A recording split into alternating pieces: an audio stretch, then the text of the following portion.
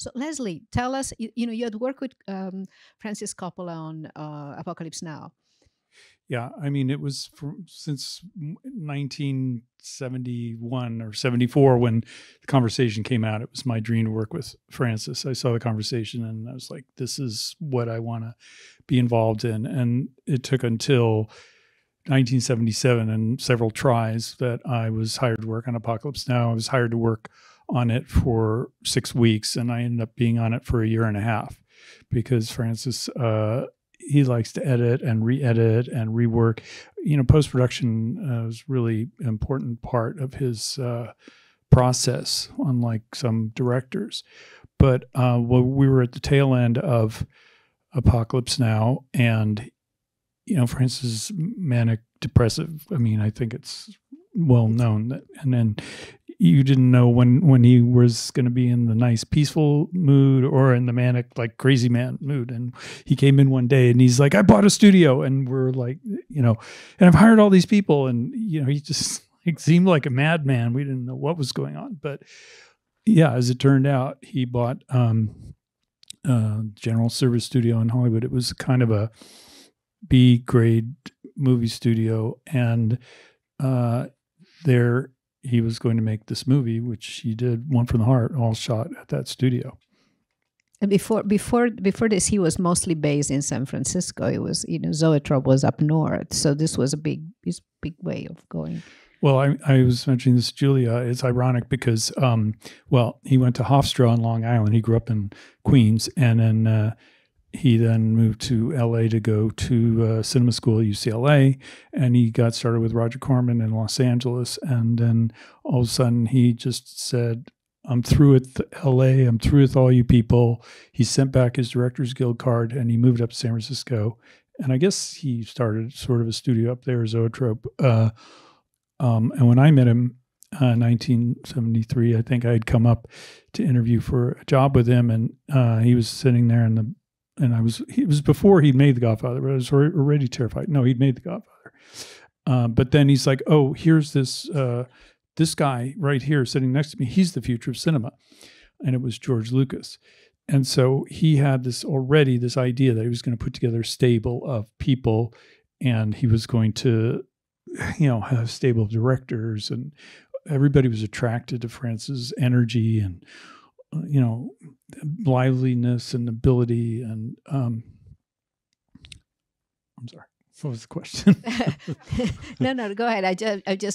So when you bought the studio, it was a way to get it even bigger and keep this, bring the stable to Los Angeles and make it, make the movie in his own films on his own property in the way all Hollywood was doing. Right. I mean, he's obviously a visionary because he was visionary in moving to San Francisco in the first place. And he formed a company with him and Peter Bogdanovich and Billy Friedkin at the time called the Directors Company. And their idea was that they were going to be the answer to the studio. They were going to be like United Artists was originally, which was a bunch of creative people making their own studio. But then, I guess he wanted to have that physical property, and he bought the place in LA. So it's ironic. He was against the studio, moved up to San Francisco, and then he went back down there. And I think he really had a love for the 40s movies, 40s musicals, movies that were made on sound stages, which is, again, ironic because he was part of the generation that was shooting on location and shooting with handheld cameras and portable. Like The Rain People was all portable. And then he wanted to go back in the other direction and do all dollies and, lighting on a stage and, interior for exterior and day for night and all these studio type things that he'd gone away from originally. But this was a film that, in one way, look at the past, and I think he hired Gene Kelly as he had Tom Waits and Gene Kelly as music consultant. I mean, Tom Waits did, music. Michael Powell was another person that he brought, as Fred was reminding me before, I brought on, in this new Zoetrope. So he was looking at the past and the tradition of Hollywood that he loved. But this film it was a breakthrough, technologically speaking, when it was full of experimentation. Can you talk a little bit about that? Yeah, just watching it, I'm remembering he recreated Las Vegas on a table, basically. The lights were all miniatures and, using motion control photography and visual effects. There are visual effects credited. It was, Star Wars had happened a couple of years ago, but it was still very early for somebody trying to do that. He did this thing called, they credited electronic cinema, where he would take the storyboards and film the storyboards. Storyboards are what you draw before you make the movie to show you what it's all going to be like. And you film the storyboards and then have actors read the dialogue and cut together the storyboards to make it like the movie was going to be, so he could visualize it. That was kind of a revolutionary, I shouldn't say revolution, but it was an advanced technique. He was always experimenting with techniques. He still is. And trying to figure out ways to achieve his vision, I think, more efficiently, maybe. Filmmaking is burdensome. You've got a lot of people, you got a lot of equipment. You've got to break it down into very small pieces. And so more like, we were all so happy when film cameras went away, and then all of a sudden there were these lightweight digital cameras that you could shoot forever. And he was an early advocate of that kind of those kind of techniques. And again, the irony is just like with fashion, where the hemlines go up and down. Now everybody's going back to film. They've been going back to film for a while and rejecting all of these digital advancements that we were so excited to have. And the sound and the music in the film are also used in a very extremely unconventional way. Can you talk a little bit about what the work was that like? Unfortunately, I wasn't as involved in the music as I would have liked to have been. Tom Waits started here as being one of the collaborators. A lot of these people show up, over and over again. Tom Waits was in Rumblefish, and he was in Dracula, and Alan Garfield, credited as Gorwitz here, he was in the conversation. Fred Forbes was in the conversation. But I think, the idea of putting Tom Waits together with Crystal Gale was I always thought was like phenomenal, to have the scratchy, gravelly voice with the beautiful, pure, pristine voice. And this was Francis's attempt to make it a musical. I'm not sure it really succeeds in that level, because I don't know. Well, that's up to you all to decide. But it is, and I haven't seen this in a really long time. But it is, it's very, as I said, unconventional. The idea that you have these two voices, essentially taking the story like in a traditional musical, but you don't see them, and so that the people that are actually acting the story don't sing, and only everything down. So it's all very experimental. Except for Nastasia Kinski, I wanted to die when that came up. We had when she sings "Little Boy Blue." I did the loop and the ADR, which is where you bring the actors back to redo their parts, and we already knew that she couldn't really sing. And so then when they said, okay, we're going to be doing Little Boy Blue, I said, well, are we going to have like a vocal coach or somebody to help her sing? And they go, yeah, sure. And then she shows up and there's no vocal coach, and she'd done no training whatsoever. And it was absolutely no different than what was originally recorded on set, which it's not really singing. So then, and we recorded about, maybe, I kid you not, like 400 takes in one day of her doing it over and over and over again. And, I was like really going out of my mind. And then, we put it together, put something together. It's kind of so. And then she calls me from Germany like a month later saying, I know I could do it better. Let's do it again.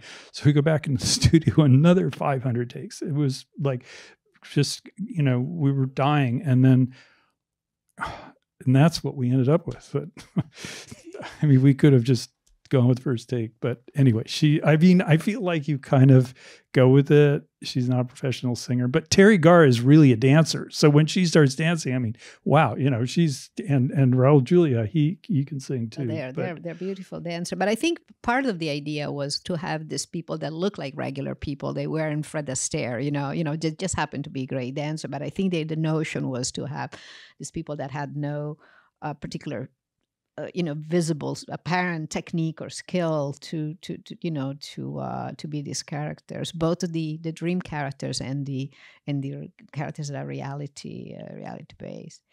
So another thing I didn't tell you before is, Coppola. This film was budgeted for 16 and ended up costing 23. It was something like that, and he had done pre-sales. It was all producing. He couldn't find a studio that was, that was actually financing the whole thing. It was too experimental. And I do think, and tell me if you disagree, I do think that the industry resented him. He had almost bankrupt United Artists with Apocalypse Now. He left, disappeared, went to the Philippines, came back with this thing that everybody thought it was a disaster, brought it to the Cannes Film Festival, won the Palme d'Or. So, the industry is even angrier, is getting all this recognition after having wasted all this money with all the folly.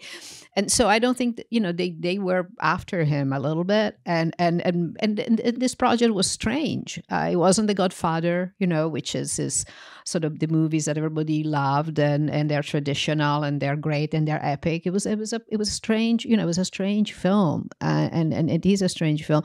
So he ended up having to find money, which he didn't have, and a lot of people were not paid on the set because he didn't have. He didn't have it, and yet they managed, with the collective support of the crew and everybody that was working. He managed to finish the film, but the film was a financial disaster of colossal proportion. Yeah, I mean, we didn't, often didn't know if we were going to get paid or not, and we all wanted to support his vision, but there was so much chaos because it wasn't just that the studio was struggling because of this film. It was because, he was producing 4 other films at the same time, and, he was spread way too thin, and there was drug use going on. I'm not sure about him, but certainly a lot of other people. And he hired, he's very loyal. So a lot of the people are like his friends from school. And, like his mom and dad are in the film. I even forgot about that. In the elevator. They are the older couple in the elevator. And it was so perfect because that's just what his dad was like, just really like pissed off all the time. But so it was like, his mom was really nice. But so it was just chaos. And yeah, he had a reputation for being very irresponsible. And, he is a genius. You look at his filmography, he's a genius, but he bit off more than he could chew with this one. And, he knew it. Chris, you'll appreciate this. The film was already in the movie theaters, and he's like, we got to make a change. And we're like, you can't change the picture. It's in the movie theaters. He's like, oh, yes, I can. So they called all the prints back. Did you know that? They called the prints back and they swapped a take. I think it was when they go out onto the street, the 4th of July big celebration, and swap the take. Like, this kind of behavior didn't endear him to the financiers. And so then the next, and then he borrowed $25 million from Chase Bank, which he defaulted on that loan. And, they had his studio, his winery as collateral.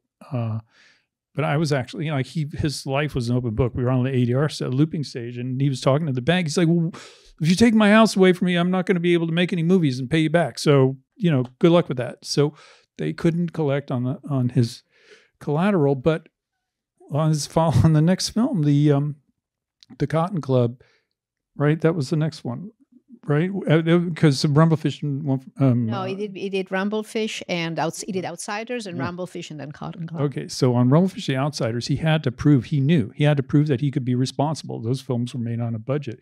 But on Cotton Club, he actually had mob money. That's all he could get. And I met the mob guy. Came to one of the parties. He was pretty scary, but he was a real mob guy. Yeah, and it's interesting because I think most of us love both the films that he did that's totally independent and in defiance, and the one that he did for the studios and in compliance, but especially at the beginning of his career, he was never fond of talking about the Godfathers or anything that was successful, and he liked these ones because he controlled them, and in fact right now he's been finishing his new film, which is a film that he totally self-financed. because nobody would buy it. It's over $100 million, and his Megalopolis has been writing and tinkering with it for a long time with some of his oldest collaborators, Dean Tavularis, the set designer. He's working on it.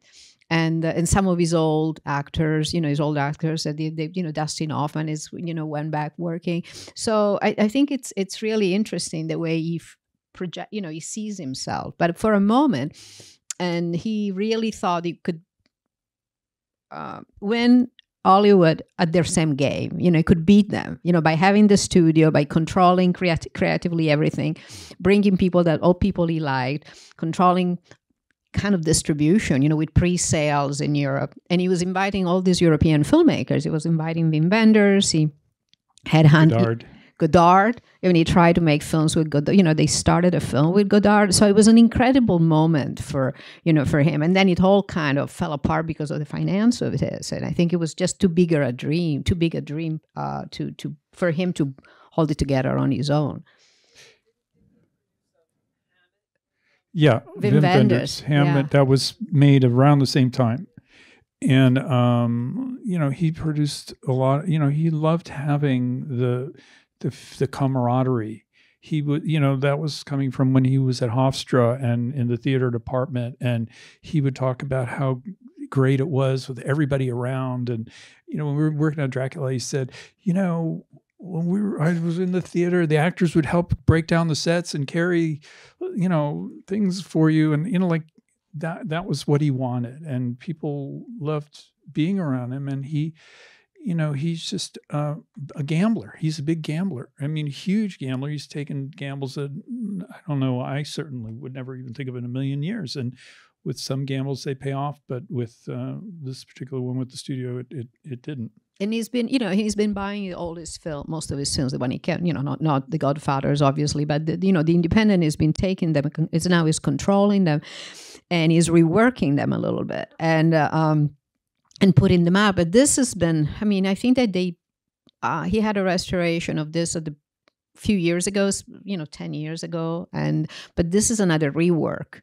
And clearly, he's still playing with it. And, and some of it is new releases and, putting the thing in the market and having some returns. But some of it is actually obsession, And Cotton Club, he made it longer. And he added these 2 beautiful dance scenes that were not in it. And so it's very fascinating the way he's, and he's hasn't worked much recently. So. I do want to say one thing about this, which is his normal collaborator, editor is Walter Murch. And Walter is very well known in his own right, having been involved in very important film editing. This one, Walter, they had a falling out. There was falling out on The Black Stallion. Walter wanted a writing credit and Francis gave it to Carol Ballard? No, Melissa Matheson, who was he was having an affair at the time. And Walter just, then they went to the Writers Guild, and then Walter just said, I'm through. So, Anne Garceau, who cut the film, she's lovely and she's really good, but Walter was the person who could really say no to Francis, who could really, Walter was just tenacious, and I feel that the film lacks a little bit for not having his presence. Do you have any questions? There. Hold on. Let's just.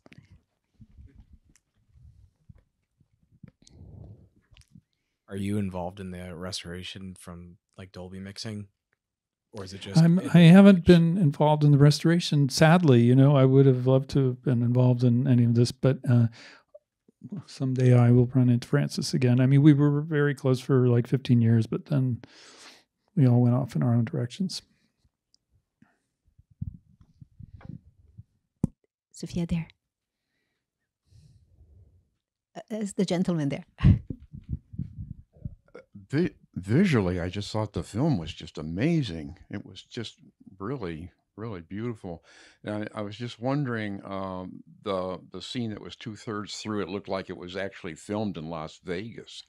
Was it, or was that all a set? I mean, I'm in post-production, so I wasn't around for the shooting, but I had that same at the airport. You mean I had the same impression? Some of the scenes, I'm like, wow, this is impressive. They did this on a soundstage because, I saw all the stuff with the signs in the desert that was done at the end after all the shooting, and so I saw that happening. So I know, that was not done in Las Vegas, but I believe it was all done on Yeah, the the stage. scene in the 2/3 through that, there's like 100 extras. They're all dancing and singing and Oh all yeah, that. that was all on studio. soundstage. Yeah. That was Yeah. what? Soundstage. Yeah, that was was a that soundstage? was yeah. Wow. Okay. Yeah. Fun fact: Gus Van Sant, who's the director, I work with a lot. He's an extra in that scene. He was fast. Everybody's obsessed with Francis. He was obsessed with Francis from way back. There. The way you're describing him reminds me of the movie about the Godfather, The Offer. The way you're I loved describing The Offer. I loved did it. too. But I did I not loved love it. this movie. I'm sorry. It's all right. It's all right. I went to see it on the opening week, and there were like 10 people in the movie theater, and I was just like, oh my God. And Chris, you said you saw it.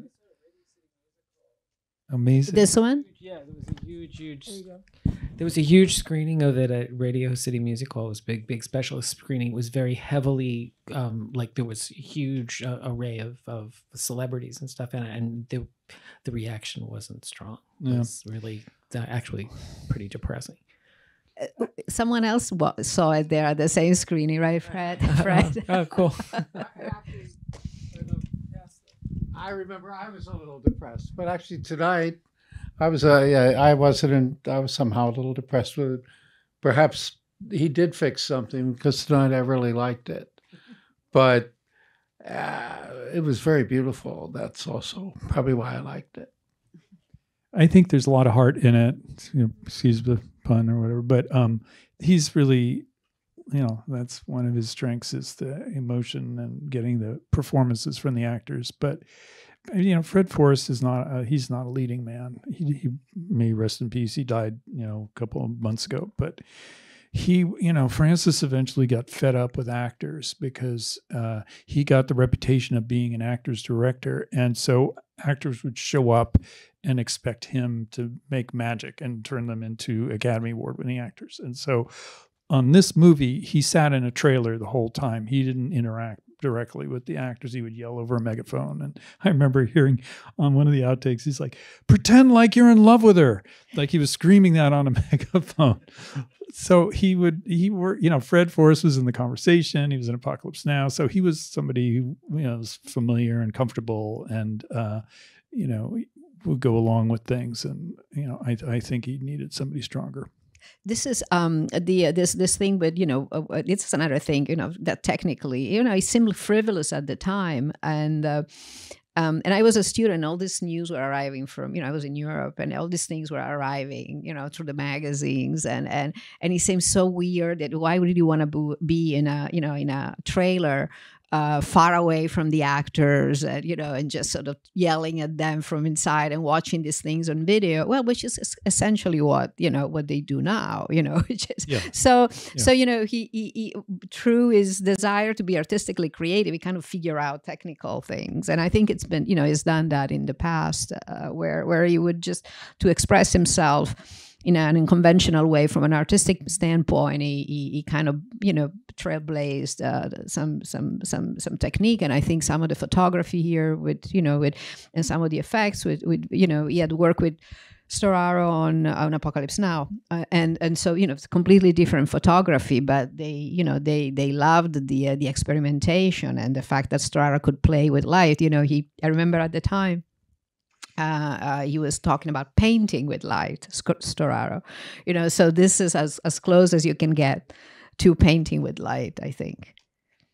Yeah, Storaro was brilliant.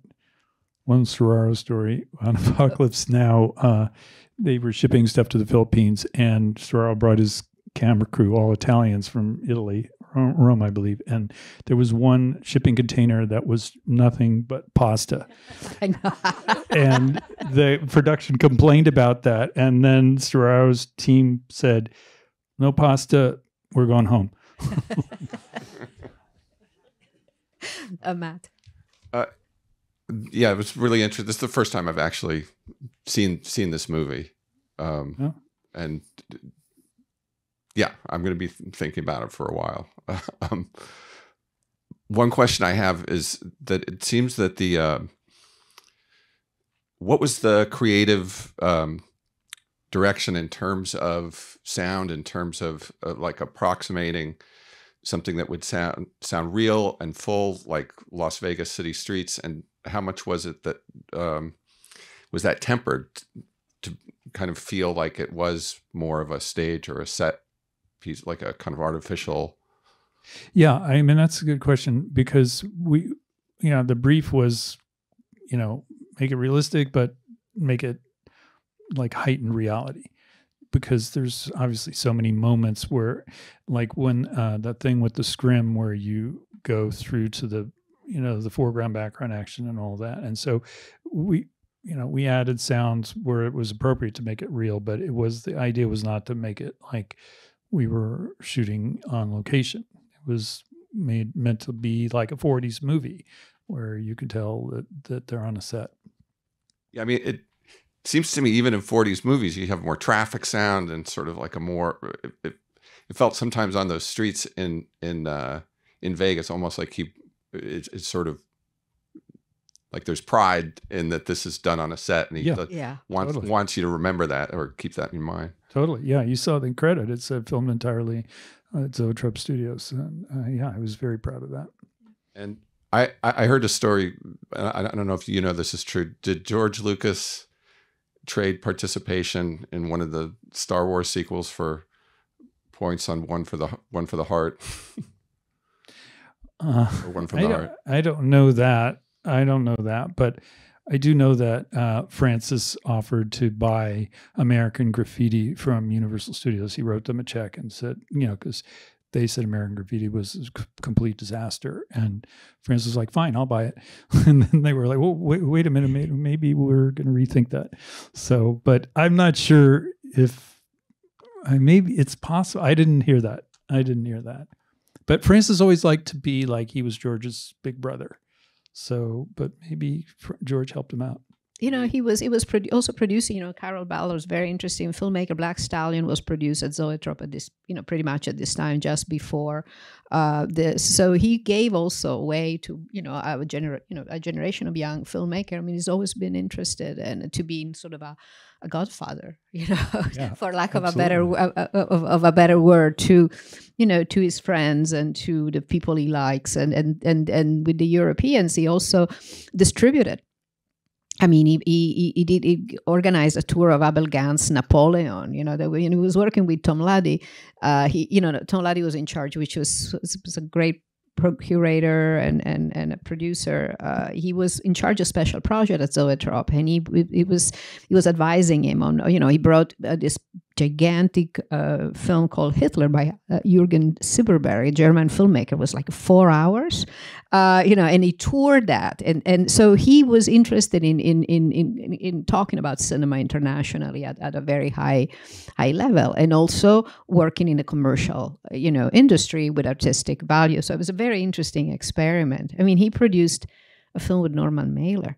I did sound on that. You did the sound on Tough Guys? Yeah, on Tough Guys Don't Dance. And Agnieszka Holland, she directed The Secret Garden, and he produced that.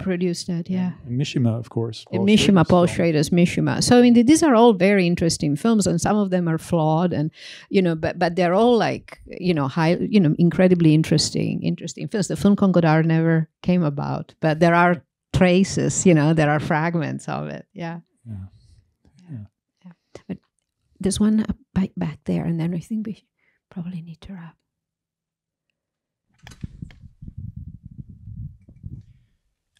You mentioned that Francis's life was a little bit of an open book, and I know, especially coming out of Apocalypse Now, it was a little bit of a tumultuous time in his marriage, right? How much of this was in the story, and how much of that tinkering and post-production was him working through some of that in his personal life?